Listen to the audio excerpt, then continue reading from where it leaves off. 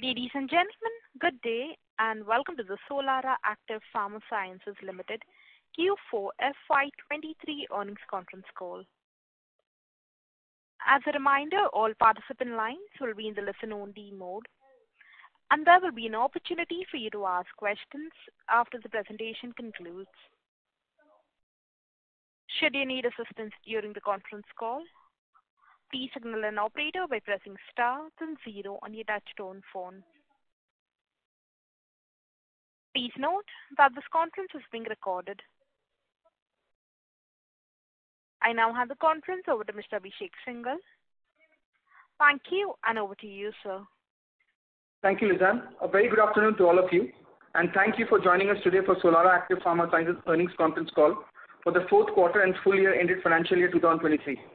Today we have with us Ritesh, Purvank, CEO, and Hari, ED and CFO to share the highlights of the business and financials for the quarter.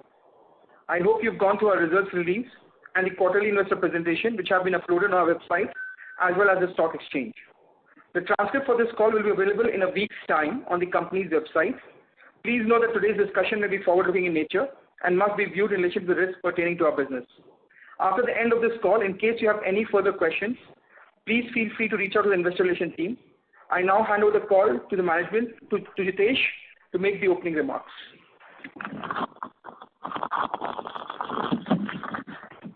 Thanks, Abhishek. Good afternoon, everyone. Thank you for joining the call today. I'm delighted that we concluded fiscal year FY23 on a positive note, having accomplished many of the goals we set for ourselves at the beginning of the year. Specifically coming to the Q4 performance, on revenue front, coming to the performance for FY23, on the revenue front, we had a 5% growth year on year. Gross margins stood at 50.3%, EBITDA at 51.5 crores. When we started the financial year, we had set forth key strategic priorities, which included resetting and concentrating the base business, restoring R&D velocity, addressing under-recoveries at our newly commissioned Vizag site, and expanding into new products and geographies. We are pleased to report that we are trending positively towards a broad range of outcomes, and our performance in FY23 is indicative of the company's efforts to rebound. Coming to our base business has shown strong growth momentum in second half of FY23 when compared to the first half. Regulated market revenues stood at 72% during Q4 F23. Our base business has achieved EBITDA margins of 19% during the quarter 4 FY23. One of our key achievements is securing ibuprofen DMF approval in China. We believe we are the first company outside of China to achieve this milestone. Sales have already commenced. We continue to expand our ibuprofen franchise across regulated market geographies and branded customers. Our non-ibuprofen business consists of key products like Sevlamer carbonate, praziquantel, Saprotrin, succinyl chloride, and many others, where we are one amongst the few regulated market players. We continue to expand our portfolio on polymer-based chemistry with the addition of 3 products. Secondly, on our R&D, we have filed 3 new US DMFs in Q4, taking the total to 5 new products filed in FY23. We continue to expand our geographies for our existing products. In quarter 4 FY23, we have done 3 market extensions for our 3 of our existing products, taking a total of 12 market extensions for 15 existing products during FY23. The investments we have made in new products since the inception of Solara are yielding us the results. New product revenues contribute 14% of the total sales. We continue to invest in our R&D for strengthening our generic API portfolio and CRAMS to meet the growing demands for our existing products as part of increasing market share through market extensions, addressing regulatory requirements for new products. Coming to Vizag, we have received US FDA and European CEP approval in FY23. Our capacity utilization at Vizag has improved in Q4 we have completed one of the key backward integration program for one of our APIs. We initiated supply of APIs from Vizag, which commenced from Q3 FY23. We have got commitments from our key customers to qualify Vizag, which will enhance capacity utilization in second half of FY24. Out of the 5 new US DMS filed in the last financial year, 3 are from Vizag. Fourthly, our efforts on the CIP has already given the results, but the full realization of the work which we have undertaken in the last financial year will flow through from Q2 of FY24. We expect the momentum to carry on for the goals which we have set to bring the company back to its historical growth rates. With this, I now hand over to Purvam, our CEO. Thanks, Jitesh. Good afternoon, everyone. I'm excited to be part of Solara's 3.0 growth journey. The second half of financial year 2003 has brought in more confidence in the fundamentals of the business. Our margins have risen, and we are working toward building new opportunities for sustainable growth. These improved financial results are a testament to the hard work and dedication of our employees and the strength of our product portfolio. Moving forward, we'll continue to focus on outcomes that deliver value to all our stakeholders. I would like to talk primarily on our focus areas for growth for future. Number one, we will be very strong. We'll see a strong growth in the base business and new products by pouring into new geographies. Secondly, we will have new capability addition. Third, we are talking about CRAMS big time in terms of business growth through low molecular weight peptides and material sciences.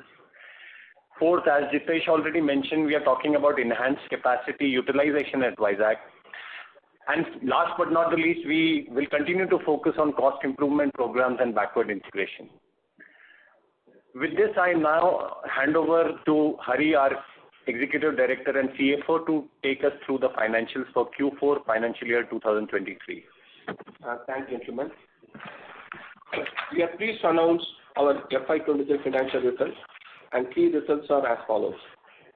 Our revenue for FY23 is at 1,466 crores, growth of 14% year-on-year. Our gross margin year as whole stood at 46%, and operating EBITDA at 226.8 crores with a 15.5% margin. And our reported EBITDA at 150.7 crores, growth of 63% over the last year. As Jitesh and Purvam rightly pointed out that our course correction strategy has already started giving results, and we were very visible from our FY23 performance.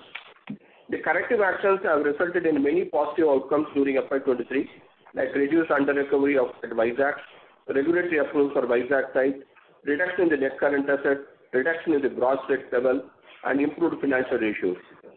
Our net current assets have reduced by 65 crores in FY23, primarily due to the reduction in the inventory, GST, and our gross debt has been reduced by 23 crores in FY23. We are working to achieve the comfortable net debt to EBITDA ratio in the coming years, and our primary focus is improving our cash flows by prudent application of capital. We continue to remain focused on the actions to improve profitability and very confident about growth prospects of Solara. Thank you.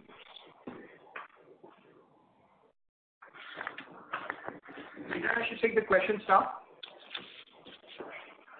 Thank you. Ladies and gentlemen, we will now begin with the question and answer session. Anyone wishing to ask a question may please press star and 1 on your touchtone telephone. If you wish to remove yourself from the question queue, you may press star and 2. Participants are requested to use handsets while asking a question. Ladies and gentlemen, we will wait for a moment while the question queue assembles. The first question is from the line of Tushar Manudhane from Motilal Oswal Financial Services. Please go ahead. Yeah, thanks for the opportunity. So just on gross margins, firstly, is this to do with better realization or to do with the lower raw material cost? If you could explain that. No, it's a combination of the product mix and the CIP program. From a raw material sourcing point of view, it's more or less been the same over the quarters. We've not witnessed, just for clarification, so we've not in the past witnessed steep rise in raw material prices, and so subsequently now we are not seeing the slowdown. More or less we are stable in terms of the raw material price. Is that the way to understand? Yes, Tushar. Yes, Tushar. Okay, that helps. But unlike other API companies, at least the ones, there has been a good amount of offtake in 4Q in particular. So has there been any, let's say, sort of a rebuilding in terms of the inventory to normalize the inventory in the channel sort of thing, or it's more a steady state for your products? The inventory level, depending upon the product growth and inventory level, as we have considerably reduced the total inventory compared to the last 1 year. And we expect that there is a procurement plan and production plan has been normalized so that we don't just-in-time concept we have introduced, and we like to reduce our inventory level and working capital in a phased manner. I understand. And just secondly, sequentially we are seeing some dip in sales. And subsequently, how to look for FY24, if any quantitative guidance you would like to give in terms of revenue as well as margins? So, you see, we won't want to say right now, but the focus is in terms of, as I've been always saying in all the previous calls, that we want to bring back the company to its historical levels. So, year as a whole for FY24, there will be improvement in sales as well as in terms of the EBITDA. But at some point, we'll be happy to communicate in terms of the growth plans what we have. Okay, sir. That's it from me. Thank you. Thank you. The next question is on the line of Dhruv Maheshwari, an individual investor. Please go ahead. Hi, thank you for the opportunity. My first question is, it is to see reduction in under-recoveries of the Vizag plant. By when are we expecting the plant to break even, and what is the targeted capacity utilization for the plant over the next 12 months? Yeah, good. No, we are just in Jitesh call, he has indicated we have received the USFDA approval and EU approval for the facility, and we are in the process of qualifying and many customers to take the product from our side. From H2 onwards, there will be substantial improvement in the capacity utilization of Vizag plant, and during the Q4, yeah. And in FY24, the capacity will be more than 60% in Vizag. Got it. My next question is, can you give us an outlook for the revenue growth and the EBITDA margin over the medium term? So this goes back to the previous question what Tushar had asked, right? Year as a whole for FY24, you will see a growth in terms of the revenue and the EBITDA. In terms of the guidance, what I can definitely tell you is we are very upbeat in terms of Solara returning to its historical levels, and you will see this from the second half of this financial year. Just to add, Jitesh mentioned, we have noticed in the current FY23, there has been a substantial improvement in our EBITDA, and we've grown our EBITDA by nearly 63% and revenue growth by 14%. So this gives the indication that what corrective action put has resulted in FY23 improved performance. So we are tracking the same line for FY24, and we can see that good positive results in FY24. Thank you. That's all. Thank you. A reminder to the participants, anyone wishing to ask a question, may please press star and 1.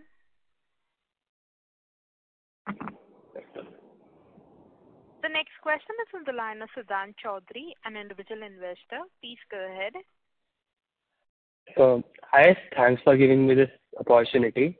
Sir, my first question is, we have seen consistent sequential improvement in gross margin over the last 4 quarters. So is this number of 50% margin a sustainable number going forward? Yeah, for the year as a whole, yes. But, quarter on quarter, there'll be plus and minus, but the year as a whole, yes. And because of the various product mix as well as some of the products where the supply happens during the second half. Got it. Another question. We have seen that our working capital have decreased 25 days in last financial year, that is FY23. So, in your opinion, how much further can we reduce this in the next financial year? I think a number of days is 200 days plus, and it will come down to 150 days by FY24. Okay, sir. Thank you. Thank you. And then, sir. A reminder to the participants, anyone wishing to ask a question, may please press star and 1. The next question is on the line of Subrata Sarkar from Mount Intra Finance. Please go ahead. Hello. Yes, hello. Hello. Yeah.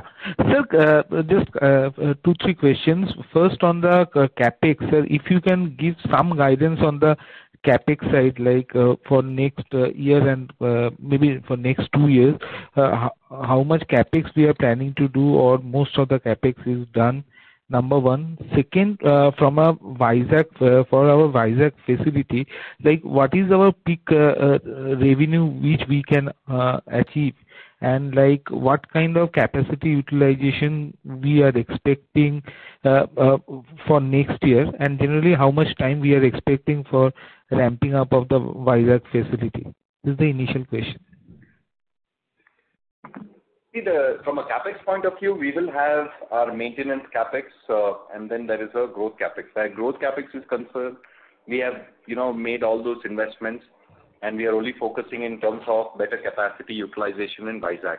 But yes, there will be a maintenance capex across the plants for compliance, and that could be in the range of 70 to 80 crores total for the year.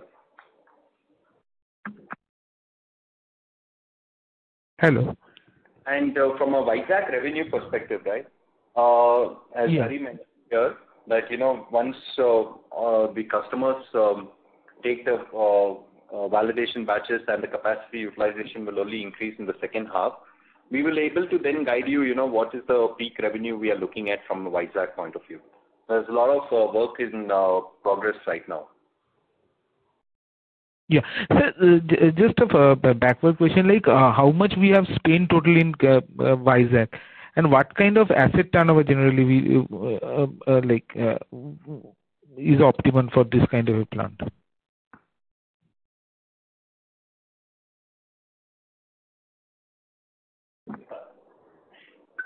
You see, we are always aiming to improve the fixed assets turnover ratio, right? And from a plant wise, we don't give any specific numbers, and that includes even the investment. But you will see the revenue growth over the next years. The major revenue growth is going to be coming from Vizag. So we are not disclosing how much we spend on Vizag facility also. Okay. Correct. Okay. Okay, no issues. Thank you. A reminder to the participants, anyone wishing to ask a question, may please press star and 1. The next question is on the line of Tushar Manudhane from Motilal Oswal Financial Services. Please go ahead. Yes, so just one more from my side. This China approval, procedurally for the commercial part, what will be the timeline? Your question is related to the approval what we got for ibuprofen in China, correct? Correct. Yes, we already have the approval and we have already commenced commercial supplies. Okay. So, any sort of market size you would like highlight for this product in China currently? We are also assessing the market size in China. They say it's substantial, and there's not the market. What is described in IMS is different than what's the actual ground reality. So we do hope that we will have a substantial market share in China over the next few years. And just lastly on this, so the formulator will have to participate in tender using your DMF, and that is how we'll get the business, or we already have the, since you already commercialized, but just a clarification out here that we already have a good amount of order for the coming year, or it's more like a few months order? Yeah, so we have started getting the orders. As I said, for our, it is just not one customer. At least we have a couple of customers, and they are also preparing for the launch quantity. So, the substantial requirement, the jump in the requirement is going to come in the next financial year. And this is from Vizag facility? This is from right now from our Pondi facility, but we are also qualifying. We are adding Vizag as an additional site. So that process will also be completed in this financial year. Okay, sir. Thank you. Thank you. A reminder to the participants, anyone wishing to ask a question, may please press star and 1. The next question is on the line of Utsav Jaipuria from DAM Capital Advisors. Please go ahead. Hi, sir. Thanks for the opportunity. So my first question is regarding your pipeline. Can you give some more color on the upcoming launches in FY24-25? So, from the pipeline perspective, one of the key actions what we are taking is, the reclassification of the Kaddur OAI. And in the last couple of investor calls also, I mentioned that there are 11 new approvals which are pending just from the Kaddur side. And out of those 11, at least 3 are very significant in terms of both revenue as well as our EBITDA margins. The momentum in terms of the new product filings, which we have again reinitiated in the last year, for those, we will start seeing commercial revenues in second half of FY25. Typically, we've had at least 3 to 4 new product launches every year, and that momentum will carry on from FY25. So, sir, these 11 new approvals that you mentioned, so which therapeutic area would these be in? And if you could give a broad color on the end market size for these molecules? See, what I can tell you is, when I say the significant, right, at least those 2 out of those 3 are polymer-based products. And the market size, one of them is like a global requirement, so it's not just dependent on the US. We have initiated the efforts for Europe as well, but US market alone, for once we get the approval, that could add at least $5 million just for one product. And the other one would be about another 4 to 5 million. So these 2 products itself will give us $10 million in terms of new revenues coming out of our Kaddur site. And this is one of our specialization is in the polymer-based chemistry, because what we look at is more from a therapeutic. We look at the complexity of the product, whether it is in the process manufacturing or it is in the polymer. So typically, how many players would there be in these markets, in these polymer-based products? In the polymer-based chemistry, as a pure play API company, right, there are only 2 companies who have current approved DMF and selling polymer-based products, and one is Solara. Okay, that's great. Secondly, so for API companies have reported very strong export sales during the quarter, and our growth has been relatively muted when compared to them. So is there any reason that you could point out particularly for this? Your question is related to our regulated market sales only being 72%. Yeah. No, but historically also, when we say regulated markets, right, when we classify this into North America, Europe, and then in Asia we say Japan, South Korea, these are some of the regulated markets, and this percentage has been historically around that much, 70 to 75%. We have very small presence in semi-regulated markets, and that is also very important for us because it's not like spot business, it's a long-term customer relationships what we have had. So our regulated market business will be at 75, and once the Vizag and the Kadlur approval comes, the 75% can become 77 or 78, but it will be around that range only. So when do you expect the Kadlur facility to be approved?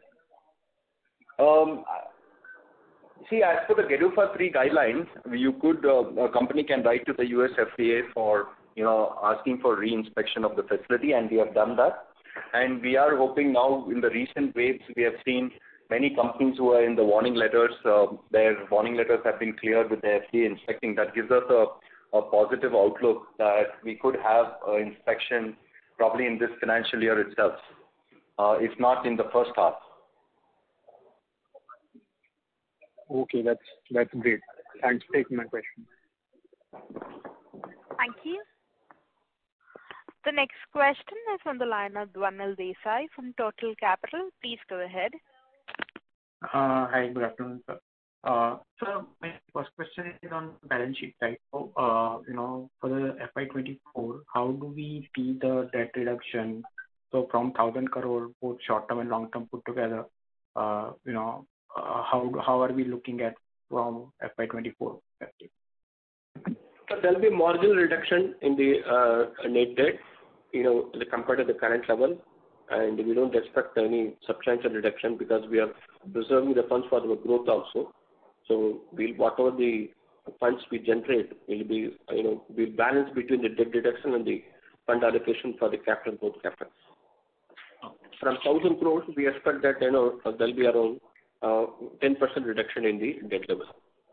Okay. And of course, our net debt to EBITDA, if you compare the FY22 to FY23, it's been a significant reduction. We were at 10 plus, and now we are at 6, and our aim is always to bring it down. And you will see that the net debt to EBITDA also will be going down in FY24. Right. That's primarily because the EBITDA will go up. Right? So. Right. Yeah. Right. Sir, second question is, so you indicated from H2 onwards, we'll kind of strive to go back to earlier levels at which the company was operating. So are you talking more from volume perspective or absolute top line perspective? Can you throw some light on that? And also you can tie in that with the gross margin levels. I think we have always operated around 49-50% kind of a gross margin. We are already there. So is there any scope for further improvement in gross margin from here on? Well, so year as a whole, right? We are aiming at maintaining at 50%, and and as I mentioned, we are just waiting for these new product approvals to come. I mean, just to give you a flavor of it, if the Kadlur reclassification happens, at least we can see one of those two key products on the polymer side, we could have a good amount of sales in the second half.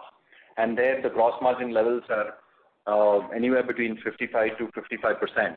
So, we are focusing on all these polymer products, and the new products will definitely have a higher gross margin. But when you look at a weighted average of the existing and the new products, it will be at about 50%. The other part is, the CRAMS business, of course, comes with a significant higher gross margin compared to the generic API business, right? We are making efforts in terms of the CRAMS. We did see a growth, but a growth something which we are looking in terms of the significant growth in CRAMS will only come in FY25 or FY26 because we are seeding now when the commercial supplies take some time in terms of the revenue as well as a higher gross margin. But at least for FY24, the year as a whole, we are confident to be at that closer to the 50% level. question on this, whether we are looking at going back to earlier volume levels, because the reason I'm asking this question is that of the board, because of the RM price correction, API prices have also gone down. So, your realization also, would not be the same. So,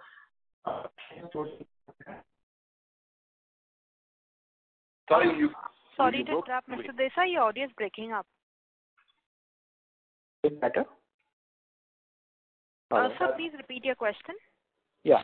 So, sir, my question is that, we indicated that we would want to go back to the earlier levels from second half onwards. So, are we talking in terms of volume? Because realizations, year on year at least would have gone down because RM prices have corrected, and in line with that, API prices also would have corrected. So, some guidance on that. There's a mixture of revenue as well as the EBITDA. It's a mixture of both. It's just not that the EBITDA is going to increase and the revenue is going to be at mute point, but the revenue also will increase. And our focus is only more in terms of, how we realign our product mix where overall we make a 50% gross margin. Okay. And earlier with very similar gross margin, we used to make, around 20% EBITDA margin. So is that a kind of a realistic number to look at, or more realistic number would be 15-17% kind of EBITDA margin? No, see, as I said, we want to get back to our historical levels. So yes, we have plans where we will be at high teens or we'll be at 20%. But this is it's going to take it's going to be a combination of just not FY24, but it will be also FY25. Because if you look at the year as a whole, when you look at an outgoing second half and more so with the Q4 of FY24, then we will be in the high teens number. But yes, our focus is always to see how we can get to the 20% and then always work on improvement of the EBITDA margins. And we have done that in the past, and there is no reason for us not to believe that we cannot get there. Right. Just follow up on that. So from where we are today to where we will exit in FY24 Q4, do we see gradual improvement moving towards that high teens number, or will it come only in S2? Yeah, you will, as a year as a whole, when you compare FY24 to FY23, you will see a better number in terms of the EBITDA percentage. So yes, and as I said, we over the next few quarters, we'll be able to then come out and probably give a guidance as to how we are doing. Because there are some moving parts which we want to just finalize. One of them being the reclassification of the Kannur OAI facility, then getting the new products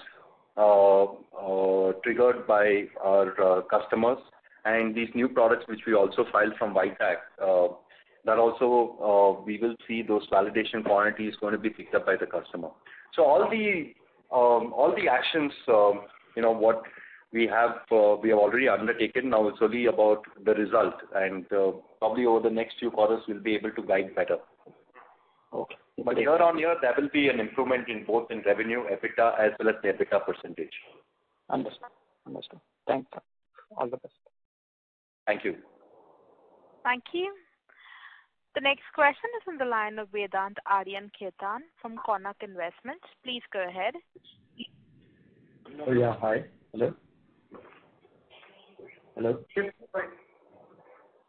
Hello? Yes, please. Yes. Yeah. So, congrats on the Solara 3.0 strategy and the improvement of financials. However, I just wanted some guidance on what really changed between 2021 and today in terms of the business, because you said you had really done the base. And how do we expect to get back to earlier levels, the historic levels you mentioned?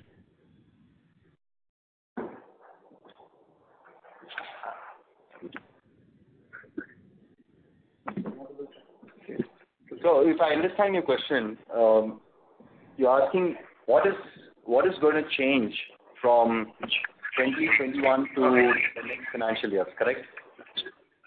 What really changed for the dip in the financial performance, and what are we doing to get back to the historic levels?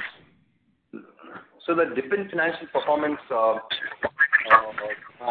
let me comment more in terms of what we are doing that will get back to our historical levels, and from there onwards the growth.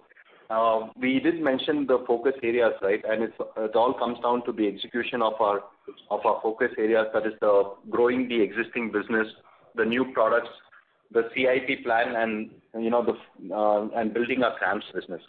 I think these are our four key areas, and subset of that is the enhanced capacity utilization at Vizag.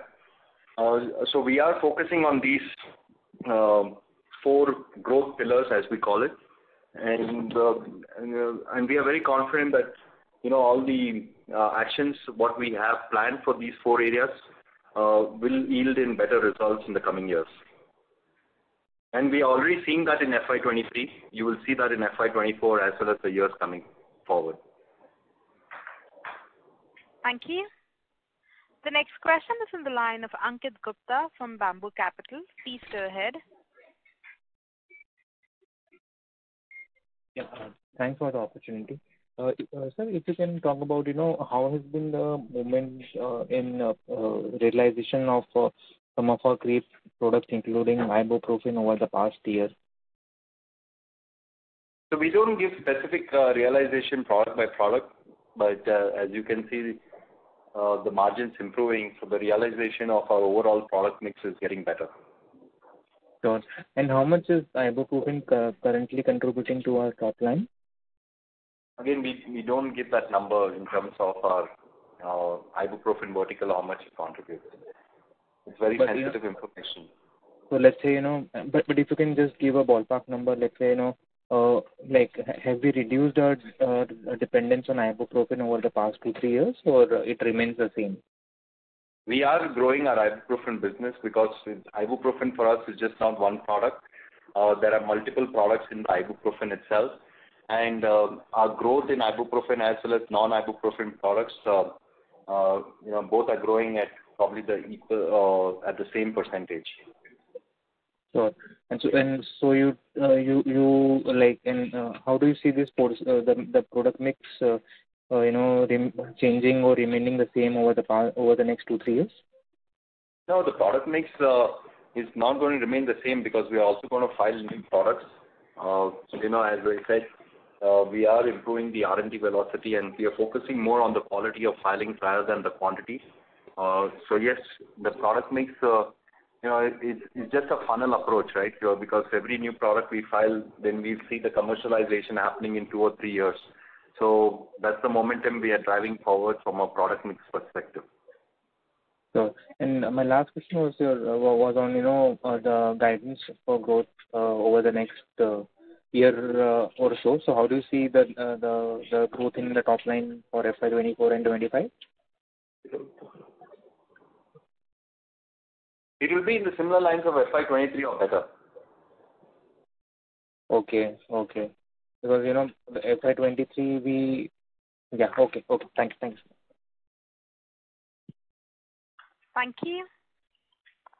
Ladies and gentlemen, that was the last question. I now hand the conference over to the management for their closing comments.